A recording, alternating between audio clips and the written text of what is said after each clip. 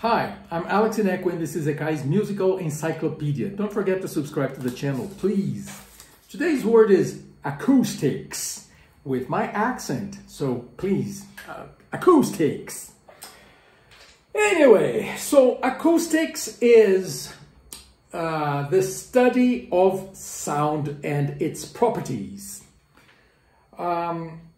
In modern life, we tend to say that, wow, this hall has good acoustics. Wow, this church has horrible acoustics. But that's very relative. Why? Because usually one type of music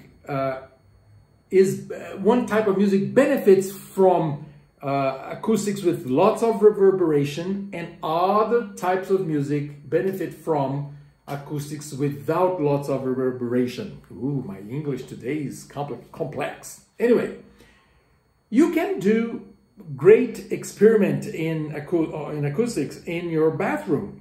If you sing in your bathroom, take all the towels from the bathroom and sing in it. Well, you'll sound great. You'll sound like Maria Callas or Luciano Pavarotti.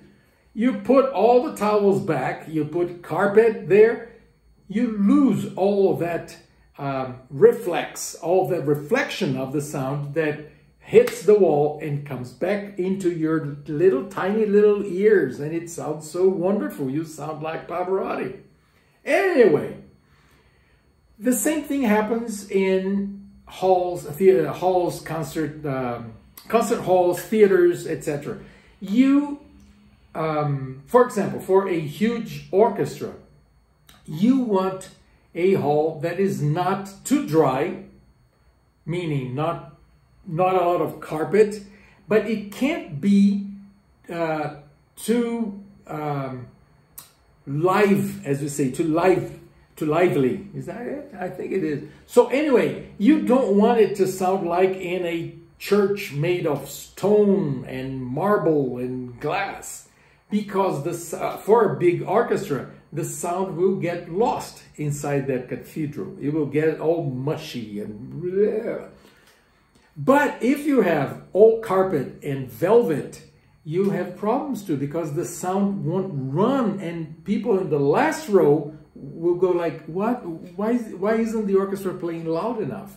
They are, but the sound gets lost with all that velvet and carpet, okay?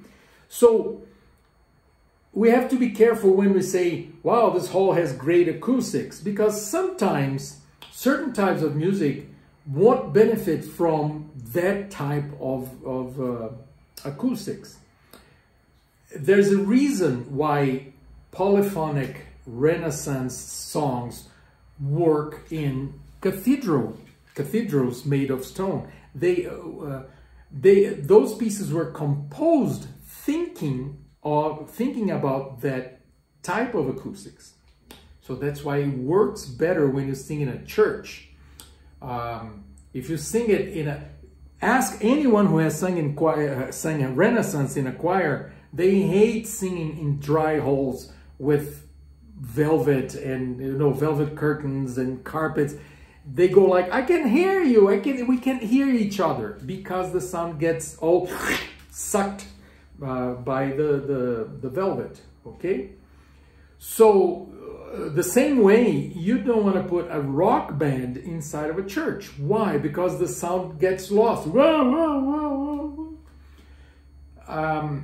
So a dry hall is great for rock and roll and pop music, because you have amplification, have amplified sound, so you can fix the acoustics on the soundboard, because you can add some reverb and you change the acoustics artificially. Understand now? Whew, that was complex. This is ECAI's Musical Encyclopedia, and this was Acoustics. Have you subscribed to the channel?